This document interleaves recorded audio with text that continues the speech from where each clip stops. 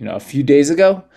So essentially, if you guys aren't familiar, Canon is basically an on-chain interactive dispute engine implementing EVM equivalent fault proofs. And so for those of you that aren't familiar with Optimism, Optimism is essentially an L2 being built, an L2 for Ethereum. But I'll let Northswap come in and introduce himself and tell us a little bit about Optimism Canon, and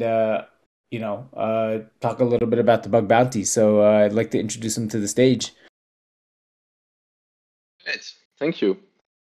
Yeah, so I'm Northswap. I work for Optimism in like a research and development capacity, and I'm the one currently overseeing Canon, which was not built by us. It was built by George Hott, which is this legendary hacker. He was the first one to like jailbreak the iPhone, also hacked a PlayStation or two. So he's built this for us. It was like a commission, and now we're taking it over. But as part of this, we want to make sure it's really secure.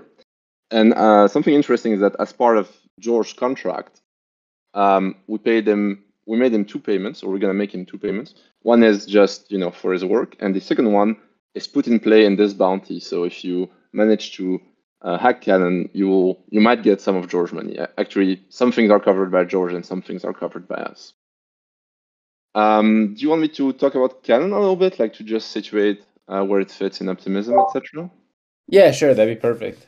Yeah, I'm stoked to learn more about it. I mean, I've read all your docs, but this is really revolutionary stuff. All right. Well, it's pretty fundamental stuff to optimistic rollups, right? In optimistic rollup, you have this sequencer, gets a bunch of transactions, it makes blocks on L2, which is just a separate blockchains, and then it takes take the hashes of these blocks and post them to Ethereum, to L1, to layer 1. And so the principle of an optimistic rollup is that optimistically you assume that what the sequencer does is correct. But if you disagree, you can verify the operation of a sequencer and challenge him. And the way you do that is by reading some data from L1. There's two things you need to read. The first one are the transactions that were executed. And so to do that, the sequencer takes all the transactions that he executed and posts them to L1 as something called a batch. So that's your first input is batch transaction posted by the sequencer on L1. The second input are also transactions. They are deposits. So if you're on Ethereum, you want to send some ETH over to Optimism, you need to make a deposit. And this is basically a transaction that you send on Ethereum that will be executed on Optimism. And so to execute the L2, you need the L2 native transaction. Those are the ones that are in the batches. And you need the transaction from L1. Those are the deposits. Once you have these two things, then you can do what the sequencer is doing, which is basically execute the blockchain, right? Process all the transactions, make blocks, all that good stuff. And when you do that, you make the blocks, and then you get the hash of the block, and then you can compare them to what the sequencer posted. So you're verifying what the sequencer said, basically. If you disagree, that's the interesting scenario, of course. That's where you want to challenge the sequencer and prove on Ethereum that it cheated. And that's when you do a fault proof. Is everyone with me so far? Does this make sense? Or are there questions, comments? Is there a chat that we can use for this? Yeah, there's a event channel right above this, where most of we've just been posting links just so far. But hey guys, if you guys have any questions or comments or anything else or things you want to learn more about, post them in the event channel, and we'll get to them as this discussion moves forward. Oh yeah, Pepin just tagged you in it. Yeah. So, all right. So these proofs are interactive. I'm interested in hearing more about the off-chain interactive component before the actual proof is submitted on-chain. Yeah, so that's the next part. Once you know what a fault proof is for, how does it work? Well, so the really simple way you could do this is just rerun a whole block on Ethereum, but that's not possible because it's too costly, basically. what our first system did is like we tried to work around this by just making one block, one single transaction, and then we'll just run one transaction. It's very janky for multiple reasons that are sort of out of scope to explain here. So instead, what we do is we do this fault-proof thing where basically you are going to run the program locally, and the sequencer is going to run the program locally, and then you will compare the execution, which is like all the instructions that were executed to run the program. And the program, when I say program, and I mean Go Ethereum, right? Geth, which is the thing that's validating the chain. And so the start of the challenge is like, okay, you disagree on the outcome. So the question is, where do you disagree? At which step of the execution do you disagree? And to do this, you do something called like the challenge game, sometimes called the bisection game, the binary search, has many names. But the idea is that, okay, you disagree on the end state and you agree on the start state, because the start state is just, if you boot up Go Ethereum, it has some basic state, and then you agree on the input, which is the transactions. You agree on the input because these come from Ethereum, right? These are the batches, and these are the deposits. And since those are Ethereum, it's impossible to disagree on them. So you agree on the start, you disagree on the end. And so what you will do is that you will look in the middle, basically. You will look at, so the challenger will say, I think Go Ethereum takes 10,000 steps to execute, or something like that. And so you will look at the 5,000th transaction, and you will run your Geth. It's like a modified version. You will run it for 5,000. Did I say transaction? I mean instructions. You'll run it for 5,000 instructions. And then you will take a snapshot of the memory of the program at that stage. And you will make a hash of that, and you'll send it to a chain. And so the challenger will say, well, I think at 5,000 instructions, here's the state of the memory. And then the defender, so basically the sequencer that initially posted the thing, will say, well, either I agree that this is the state at the half, or I disagree. I think the state of the program is different at this step. Based on that, so either you agree or you disagree. If you agree, you will look at half of the remaining portion of the program. So from the 5,000 to 10,000 instruction, and you will do the same thing again. You will look at the 7,500 instruction. If you disagree, it means that you disagree before, and so you will do the opposite. You will look between the 0 and the 5,000 transaction. You will look at the 2,500 transaction. And then you continue this process. Each time you cut the possible state of where you disagree in half until you head up a single transaction that you disagree with. So basically, you both agree that the memory before executing this instruction is the same, but you disagree on the state of the memory after executing this instruction. All right, I'm going to pause here for questions. Yeah, we've got 2 questions from the community. Although I think one of these should probably go for later. One is that how does the pre-image oracle work during the interactive challenge? Mm-hmm. Yeah, let's keep that for later. Yep, and the other question is, what is the attack surface here? Where should we start looking for bugs?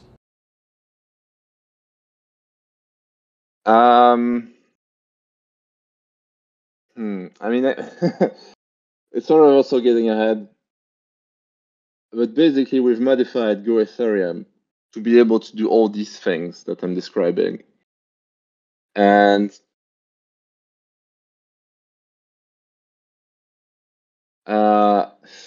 so one of the, I guess I'll answer that later as part of my explanation. So maybe we can keep that in store. I think that would be easier instead of getting things out of order.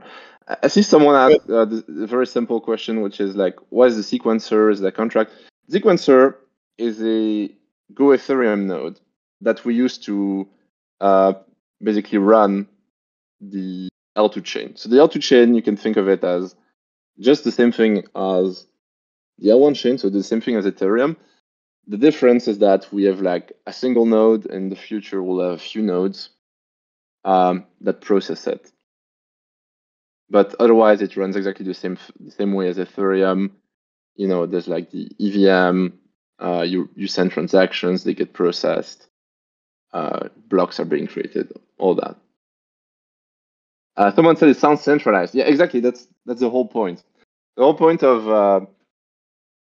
a rollup solution is that it's centralized in a sense. The sequencer is centralized. Or in the future, there'll be a few of them, but the idea is that there are really few actors, so you can require very, very powerful hardware. You can run the thing in a big data center. And then you submit it on Ethereum, and there you know that it's correct, because if it's incorrect, someone will challenge it. And so the security assumption is that there will always be one honest person that is able to validate the chain. So besides the sequencer, I should have said that, there's also a bunch of validators who are just reproducing what the sequencer is doing by taking the inputs from Ethereum, rerunning them, getting the hash, and then comparing to what the sequencer submitted. And as long as there's a single one of those, right? So this is a much weaker assumption, right? Like Ethereum, you need to have 50% of valid, of honest actors. With a rollup, you only need the one. Okay, I think that does answer the questions. Okay, so let's get forward so that we can answer the interesting questions about the attack surface and everything. So you play the challenge game, you find a single instruction you disagree on, and then you actually execute that on chain. We have like a MIPS. So basically, I've been talking about instructions. The way we do this is we compile geth or mini geth or special version to this instruction set called MIPS.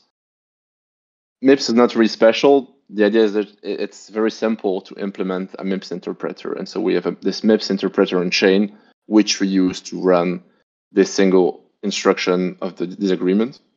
And then based on the result of that, we can say, well, the sequencer was right or the challenger is right. And so that's the process at high level. So to make all this possible, I already gave away that we need to compile the special version of geth to MIPS. So that's something that needs to happen. And so what's this special version of geth? It's basically we just took the upstream Go Ethereum geth. We removed a bunch of stuff that we don't need to validate. So we don't need a RPC server, we don't need a real database, we don't need a bunch of stuff. So we removed all of that. And we replaced the database with something called the preimage oracle. So this is the tricky part of Canon. So basically to validate, normally you execute transactions, you need to access the transactions. That's the first input that you need. And the second input that you need is the EVM state, right? You need to know what's in the EVM state. And all of these things are being committed to on Ethereum. So within on Ethereum, on the EVM, you can access the block hash. And the block hash does commit to the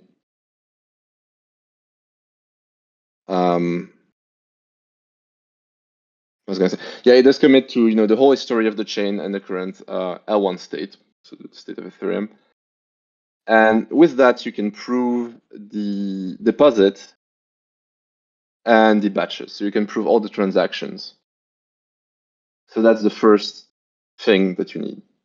So I don't know if you're familiar with Merkle proofs, but that's the technology being used there. You use Merkle proof to prove that the deposits are indeed what you say they are, and that the transactions in the batches are what you say they are. And the second thing you need to access is the state, but it's the L2 state. And that you get from basically a previous assertion. So, the sequencer regularly, it posts hashes of L2 blocks. And each time you make a new assertion, it will build upon the previous one. And so you can use that previous assertion to access the L2 state, because you assume that that's indeed correct. And the reason you assume this is that if you didn't agree with that one, then the challenger should always challenge the oldest assertion that he disagrees with. Otherwise, it makes sense. Okay, that's a lot. And I should say that I'm describing the the future behavior, not the current behavior. So I'm describing the behavior for layer 2, and that's not entirely what's implemented right now. But I think describing that will help you get like what's the goal, and that's pretty important. I'll post some questions again. Yeah. Oh, so I have my own question. Can you talk a little bit about how the economics of this whole system works out? You know, what's the incentive for the validator to challenge, and what prevents a validator from simply spamming challenges to slow down the whole L2? So the economics of it, which is not something that's actually implemented currently. So just to highlight that, is that there will be a bond, and so the sequencer will have to post a very large bond. And so it's like a bunch of ETH that you post in a contract, and if someone manages to successfully challenge something he said, he will lose all that deposit, that bond.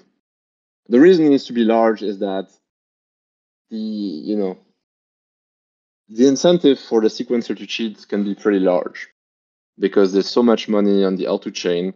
If you rugged all of it, that's a ton of money. And so the penalty must be high enough for him to never attempt that. The challenger also will need to post a bond. Otherwise, indeed, they can grieve the defender, because the way this will work, and this is also not the way it works currently, but the way this will work is that if there is a challenge and the sequencer or whoever defends for the sequencer does not answer, the challenge succeeds by default, right? Otherwise, it's easy. Someone challenges you, just don't answer, and then no worries. So by default, if a challenge is not being answered, he wins. That means that a challenger can impose costs on the defender, right? Because he needs to make transaction to answer. And so that's not great if the challenge is bogus. And so the challenger also needs a small bond, basically only big enough to pay for the transaction cost from the defender, basically. So it's disincentivized to spam. That answer it? Yeah, it totally does. So, is there some room here for white hats who specialize in like game theoretic modeling to review that kind of thing? Not really. The reason is that currently all this is not implemented. And so the challenge contract currently is basically a dummy, which has this thing called the honest defender, assumption, which is that we assume, so there's no bond at all for nobody. There is like a prize if you want. I will explain that in a sec. And we assume that the defender is honest and always answers. The reason it's set up that way, which is a bit weird, is that the original idea is that we were going to upload these contracts to the L1 chain. And people would have been able to play with these contracts directly. And if they are able to successfully challenge a block, then they would have gotten the reward that we would have put in the contract. We ended up not doing that, and that's for a few reasons. One big reason is that we expanded the scope, right? So what this thing allows you to do, this like thing where if you challenge, you get the prize, is that it allows you to show that you can challenge blocks that should not have been challengeable. Then you get a prize. But we also wanted to give you a prize if you found blocks that were wrong but could not be challenged. And that's not possible if you deploy on the L1 chain. I have more to say, but I speak too much, so I'll do a pause for questions and comments.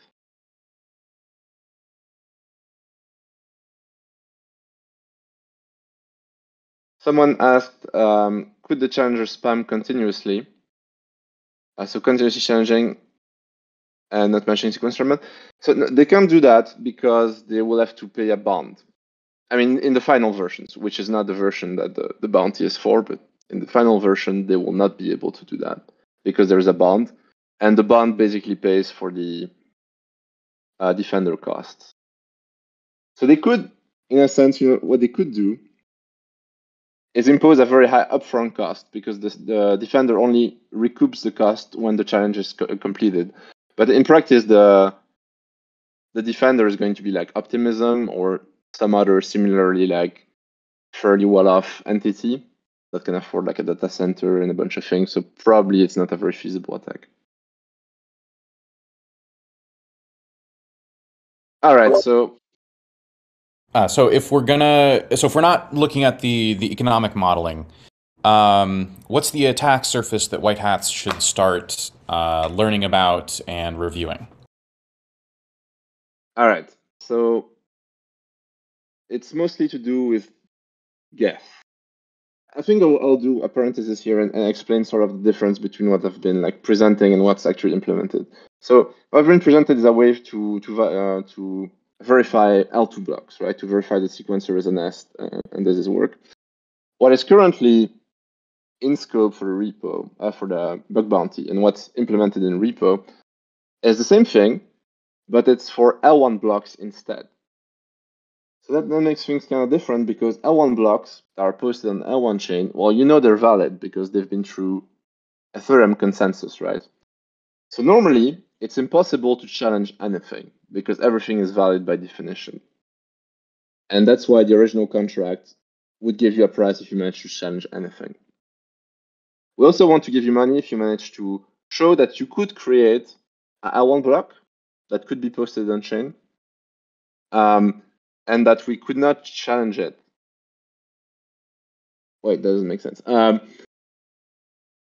Okay, where you show that if there were some magic, say you control 50% or 60% of the hash rate, and you posted a wrong L1 block, then the system that's currently implemented will not be able to challenge it. That's the second big victory condition for this. Okay, so let me answer the question about the attack surface. So all this is implemented through this program called MiniGeth, which is a stripped down version of Geth, which does implement this preimage oracle. And so the way it works is that you basically run this program, and at some point it needs to access the inputs, right? So either the transactions, the batches, the deposits, and sometimes it needs to access the L2 state. The way that normal get does this is that it gets all this information from either the transaction that you submitted or from the database that's stored on disk. Here you don't have database on disk, and so instead of going to the database, you go to this thing called the preimage oracle. So here's also where things get tricky: is that MiniGeth can run in two modes.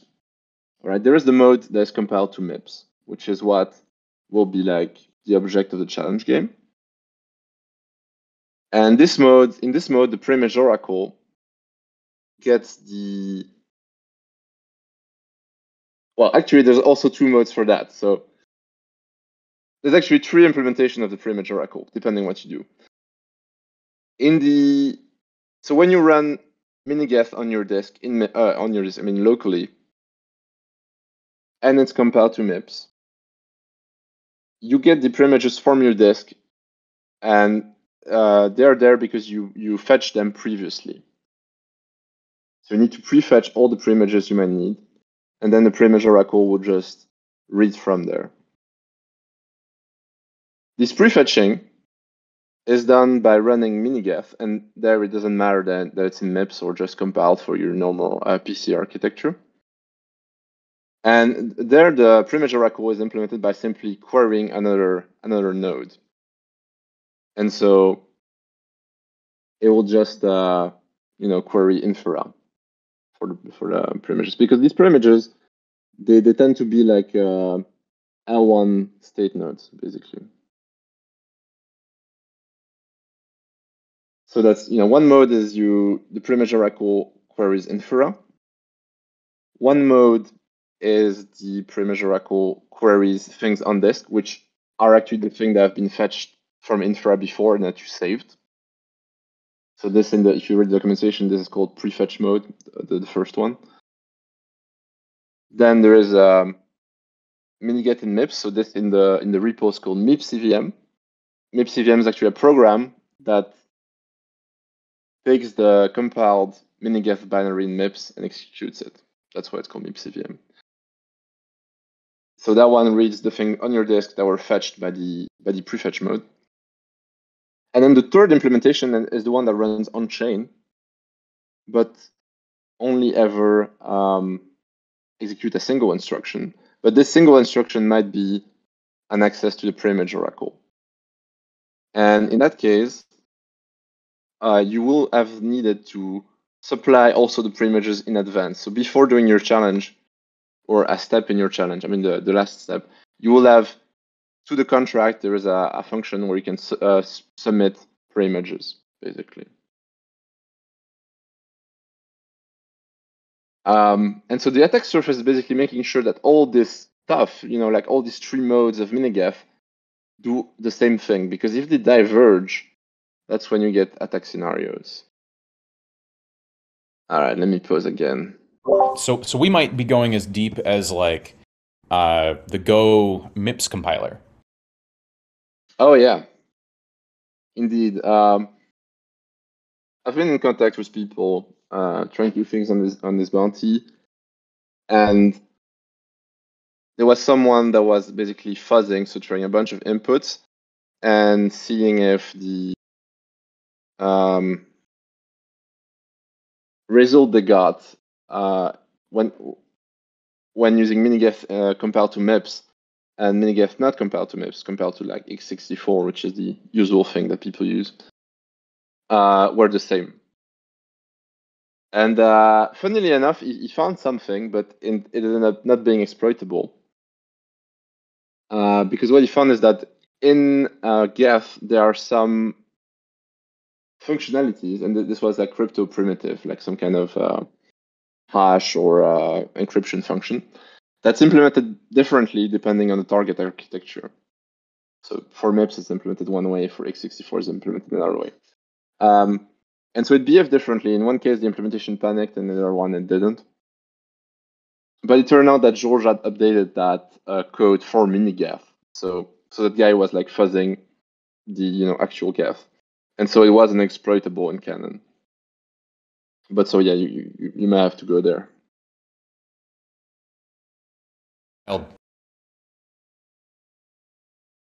So the core of this new Canon bug bounty is, to reiterate, making sure that the three different operating modes of minigaff perfectly match. Yes, I mean, maybe I'm missing something. Like the core is really like, there's all these L1 blocks. You should never be able to challenge one. If you manage to find to craft some input that makes a challenge of a L1 block succeed, something is wrong in the system, right? Because these went through Ethereum consensus, so they're correct, and so our system should agree with that. And similarly, if something is not valid according to Ethereum consensus, then our system should be able to challenge it. And if not, it's broken. There's the fundamental guarantee, and that's what we're looking to break.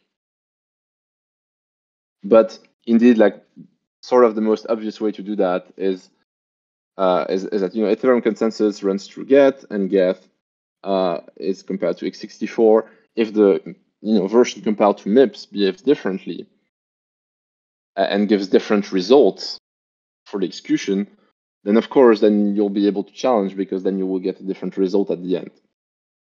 And so that that's a very obvious way to try to attack that problem.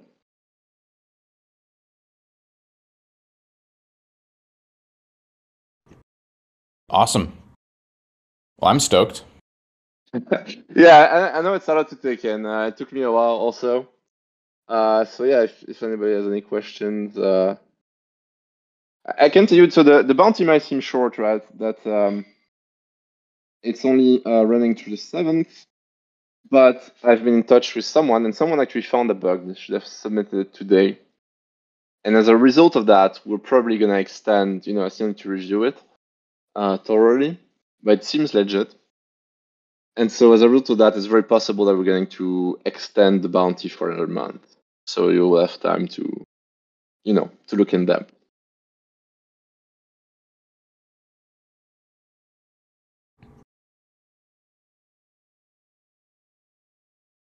All right. Have any more community questions? Did we adequately answer the question of how the preimage oracle works?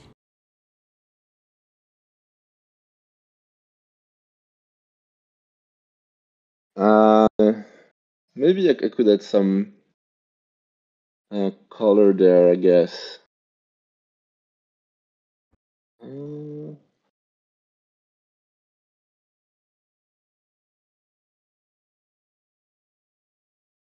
Well,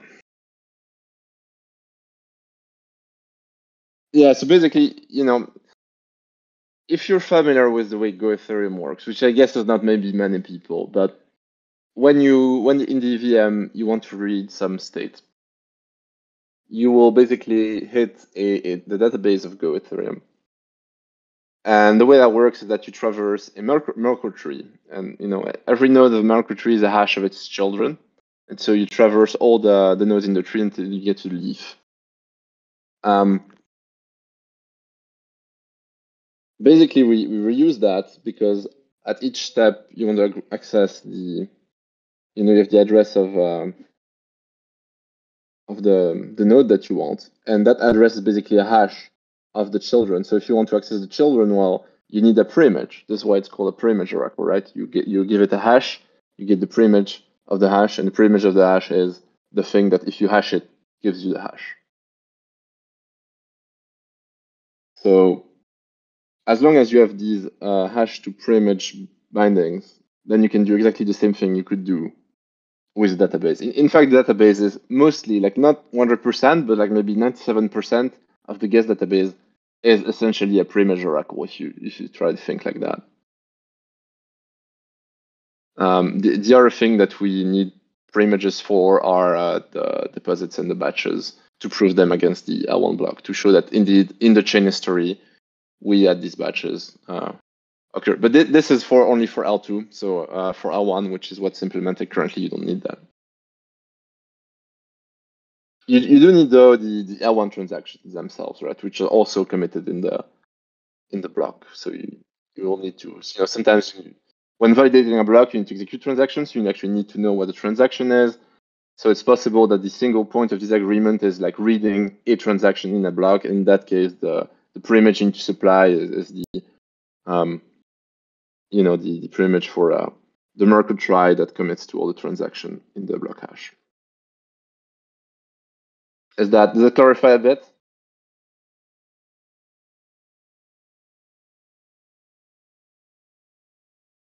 Yeah, get export preimages. That would be a good one. Yeah. So yeah, if you're not familiar with all that, I really recommend spending some time looking at how guesswork and Ethereum works in general. If you've never had a look at the yellow paper, that can be useful, although it's a bit dry. But there are a bunch of explainers. I think I'll try to find. There's a really great huge diagram, which is a visualization of how Ethereum works, at least as of proof of work.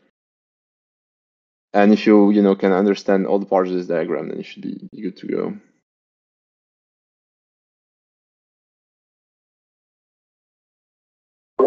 Yeah, I have to agree. The yellow paper is a great starting point if you're looking at how the innards of Ethereum work, and if you wanted to validate a block from scratch, what would you need to know? Yep.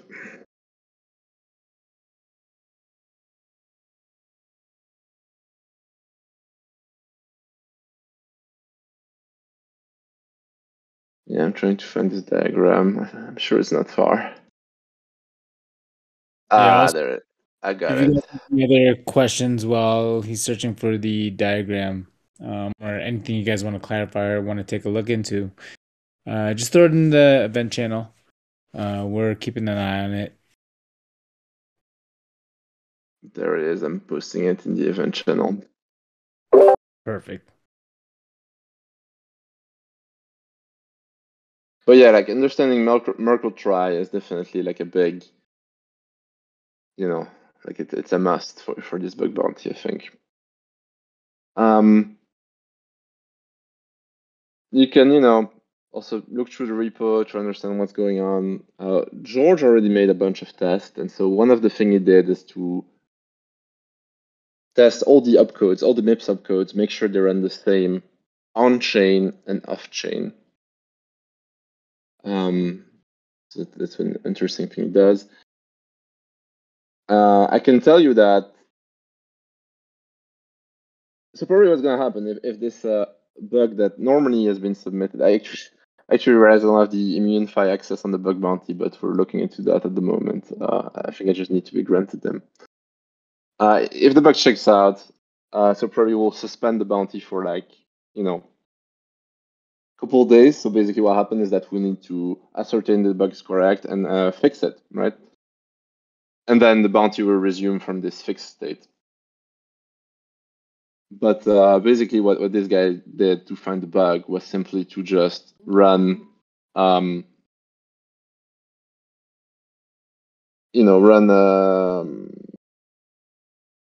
called Canon against the recent blocks, right? And that turned up some problems. This guy was doing fuzzing, so like this approach where you just throw a bunch of stuff at Canon and see if it breaks. Those are interesting approaches.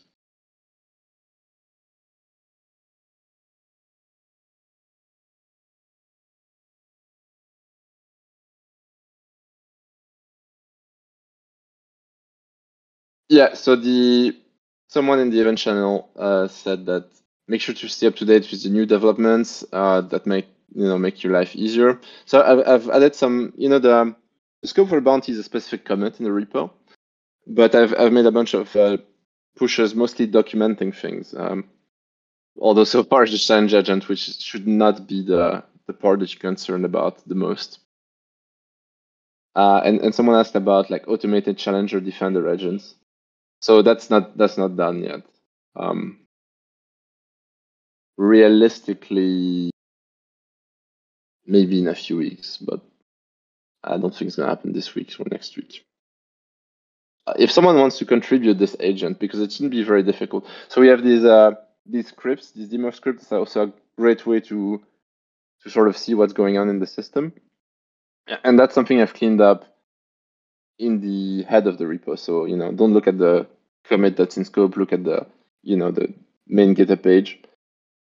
And these scripts are a great place to store also. And from this script, it should be very easy to, write an automated challenger defender.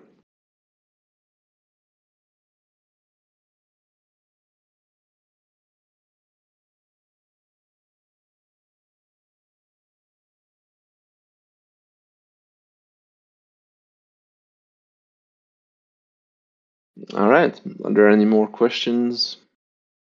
Yeah, just want to see if there's any more questions from the community. Again, this has been fairly insightful, at least on my end, at least for my non-technical expertise. So we got another question for you asking if there are any other projects that are doing something similar. Yes, well, the big one's Arbitrum, right? This is very similar to what Arbitrum is doing. Their system has evolved a little bit differently, and they're also rewriting it. So they currently have a challenge, like I just described, like a bisection game where you just try to find a single point of disagreement and then execute that. I'm not sure exactly how it works for them currently. I think maybe like you find a single instruction in disagreement. But maybe not, I'm not sure. But they're rewriting it to be very similar to Canon, but they're gonna use WebAssembly instead of MIPS, for instance. That's just one difference. Yeah, so for us, like this system is coupled with another update which we call Bedrock. And so Bedrock is basically a from scratch redesign that's much simpler, much cleaner. It enables much lower fees. And it's all based on the possibility of doing Canon, basically. So it's because we have Canon that we're able to do this clean design. which is as simple as possible. Yeah, I don't know. Arbitrum does not really publicize their plan much. I mean, they do like sort of at a high level describe it, but there's no like repo of ongoing development you can check. So it's kind of difficult to know what they will end up. It sounds similar to what we're doing, but you know, we'll see, I guess. But they do have a challenge game currently, although I do think there's a lot of historical baggage in there. You know, sort of the way things have evolved.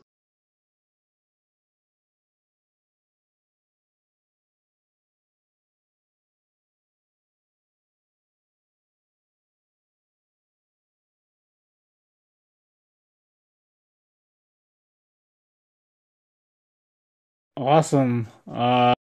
Just want to give it another few minutes, see if we can answer a few more of your guys' questions. If not, then we can, close this out. So, I mean, if anything, we got one from 242 asking, what is an RLP reader? RLP stands for recursive length prefix. It's an encoding scheme used pretty extensively throughout the Ethereum standard. So the RLP reader decodes a byte stream of RLP encoded data into a sequence of lists or integers or bytes or lists of integers and bytes. Yeah, that's exactly right. So I think like this is just a good Ethereum interface to do that.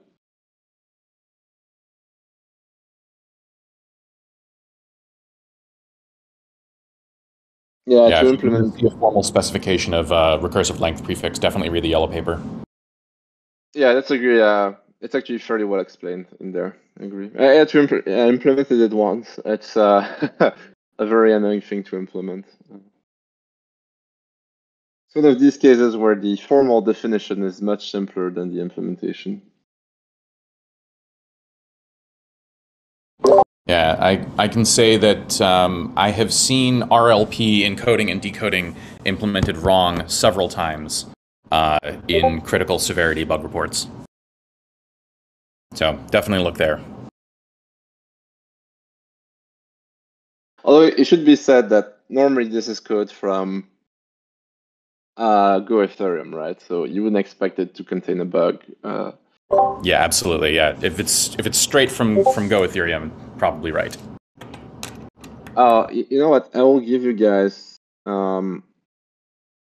something that should be useful, which is a diff from the how's it called? From the so basically George forked Go Ethereum 1.10.8, if memory serves. I think that's it, and made a bunch of changes on top of that. And I've been working on a basically rebooting everything in a Git history that shows the changes, which currently is not easy to see from the Canon repo. It might include changes I've done myself, but normally I shouldn't have changed anything semantically meaningful. So there's that caveat. Let's see.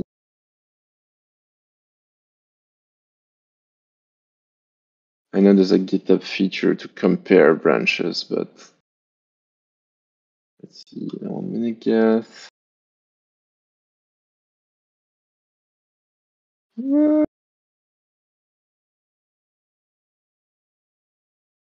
Well, anyway, I will link this. So you have the branches, and you have L1 minigeth is what like the bounty is about, plus or minus a few modifications I made, and then you get L1 minigeth base. I'm gonna write this down, which is the commit at which George forked Go Ethereum, and so the diff between these two branches basically give you all the changes that is made to Go Ethereum. So that should be useful. I'm pretty sure there's a way to see this. Wait. Actually, another thing I can give you guys is that there's some, there's an explanation on this wiki we have another repo about Canon. So we'll link that here. And I have this page called minigaf rebase, and this has linked to the diffs.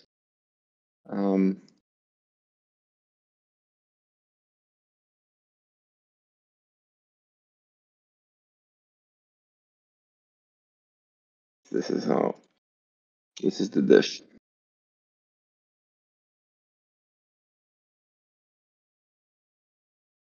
So that should prove useful.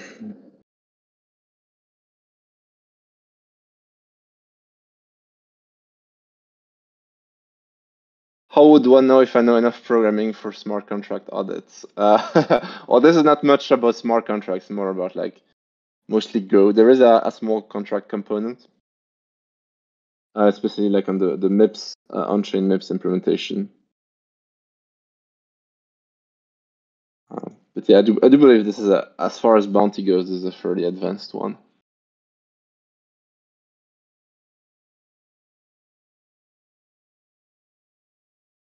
On the flip side, if you don't know Solidity but you do know Go, this is your opportunity here. Yeah, exactly. I mean, this is how I started in the blockchain space. Like last year, I didn't know anything about it, and like applied to this Ethereum apprenticeship thing, which they used to recruit people from outside of crypto to work on crypto infrastructure. So I really started like on the deep end on directly infrastructure, and that was sort of where I was coming from. So for me, it was a great starting point.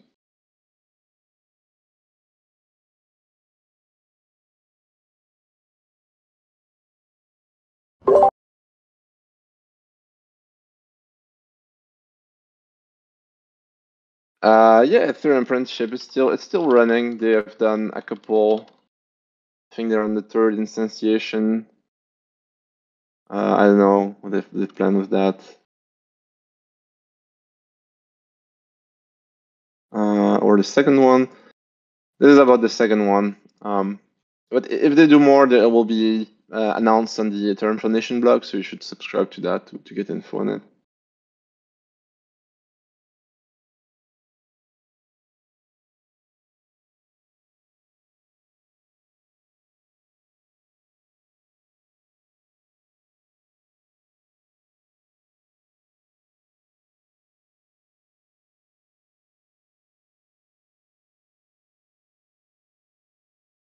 Got another question asking, what would be the main concept to grasp within smart contracts, oracles, etc.? I guess you have any insight on that? Like for this bounty specifically, right? I would be bounty specific, but I guess Dr. G, if you want to clarify. Oh, he said in general. Well, I'm not actually like a big smart contract person. I haven't written all that much in my life, so kind of hard to tell. But I can give you some opinions. Things that we see wrong most often. Using bad oracles when you're integrating with a decentralized exchange. Using a bad random number generator on chain. Not setting your slippage when making trades. Having or missing access modifiers. Just completely open access control. People failing to properly initialize their UUPS proxy implementations. Yeah, I think that's sort of a general list of the common things we see done wrong. Reentrancy, I can add to that list. Oh yeah, definitely reentrancy. Token integrations. Like there's all sorts of weird tokens, like tokens with multiple addresses, deflationary tokens, rebasing tokens, tokens where decimals is equal to 0, all sorts of crazy stuff. Oh yeah, that's wild. Decimals equals to 0.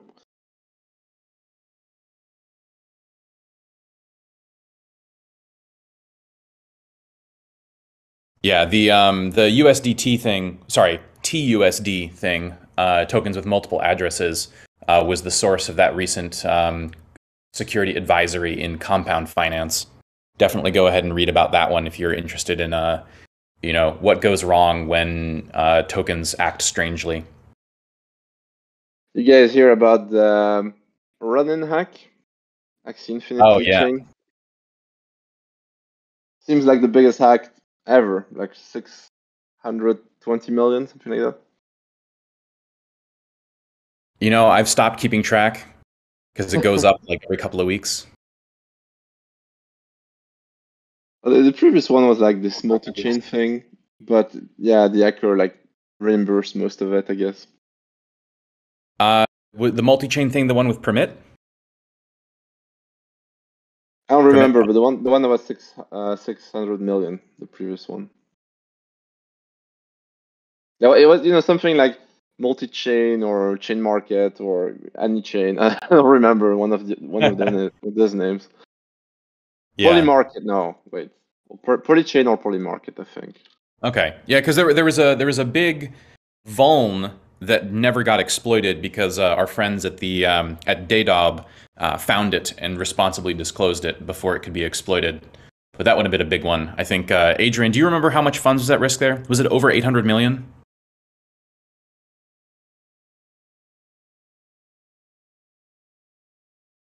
Yeah, train's not there.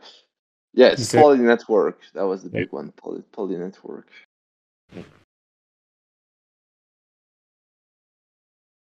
You know, just goes to show that bug bounties really do work. Big ones work, and that Optimism is taking their users' security very seriously. For sure, for sure. I mean, we do have a small record too at Optimism. We paid the biggest bug bounty ever. So. Oh yeah. Yep. 2,042,000. No, $2,042,000. Yes, right. Always with the 42. The 42 makes it the biggest, so it's kind of important. Right. Yeah.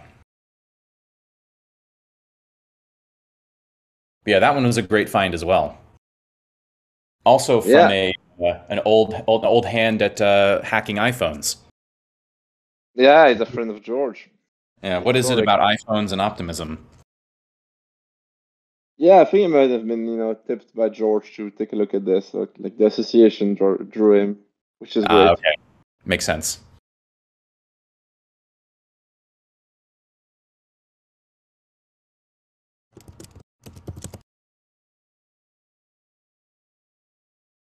The 10 million is it for wormhole? Wormhole. Difficult to say with my accent. Yeah, there's two. One for MakerDAO. So if you've ever used Dai, they have a $10 million bounty on anyone who can break Dai. And then yes, also for Wormhole.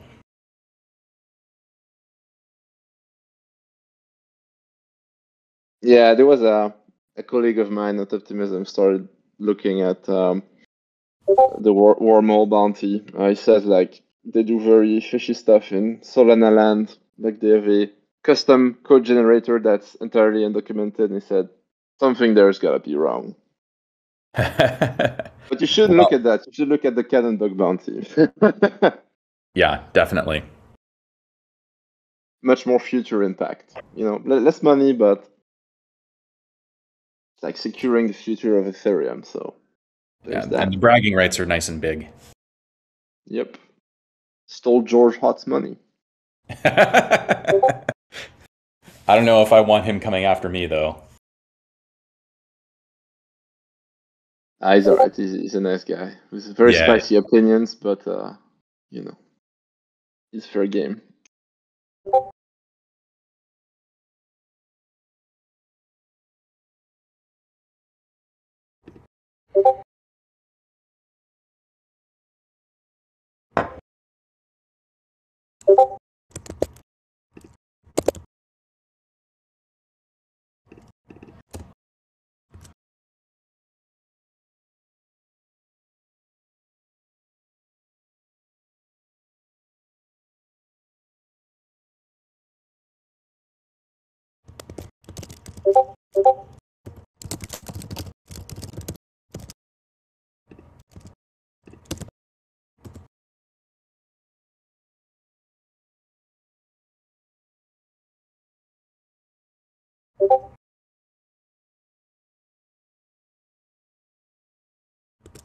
Oh yeah, something else I wanted to say is that if you're investigating this and you have questions, you want to get some details, something you don't understand, don't hesitate to reach out, and I'll be happy to answer your questions.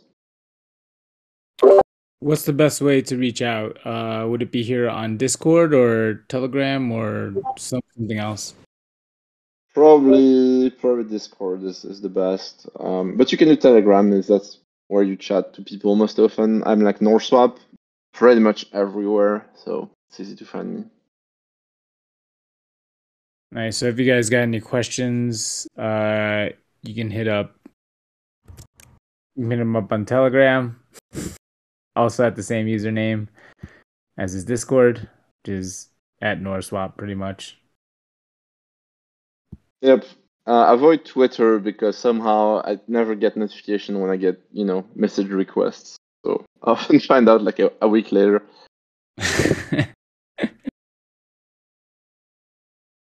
Cool. If you guys don't have anything else, I mean, we're right on the dot. We can wrap this up. If you guys have any additional questions beyond what was discussed or something that pops into your mind or head after this call is finished, feel free to send them a note. Again, Discord, Telegram seems to be his, he claims are his best channels to reach him at. So feel free to send them a note, and yeah, I mean, I'll leave this open for a little bit longer.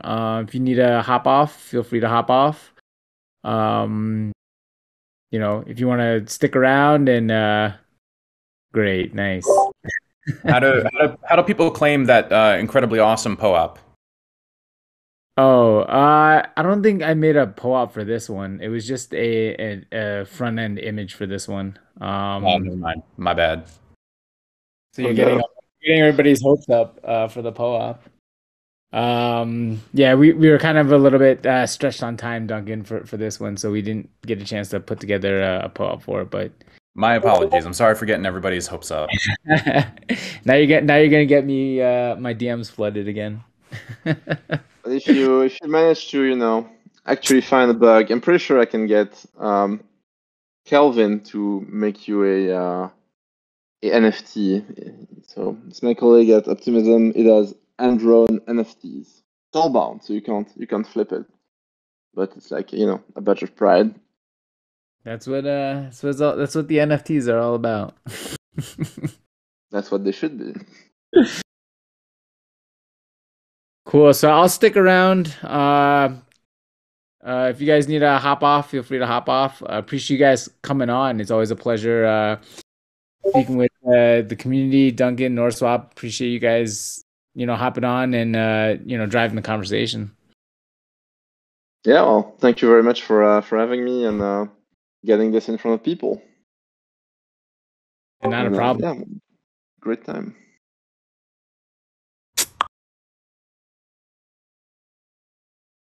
Well, I'll hop off because I have some place to be, but yeah, see you all around, hopefully. Yep. And, yeah, good. have fun. All right. Thank you so much.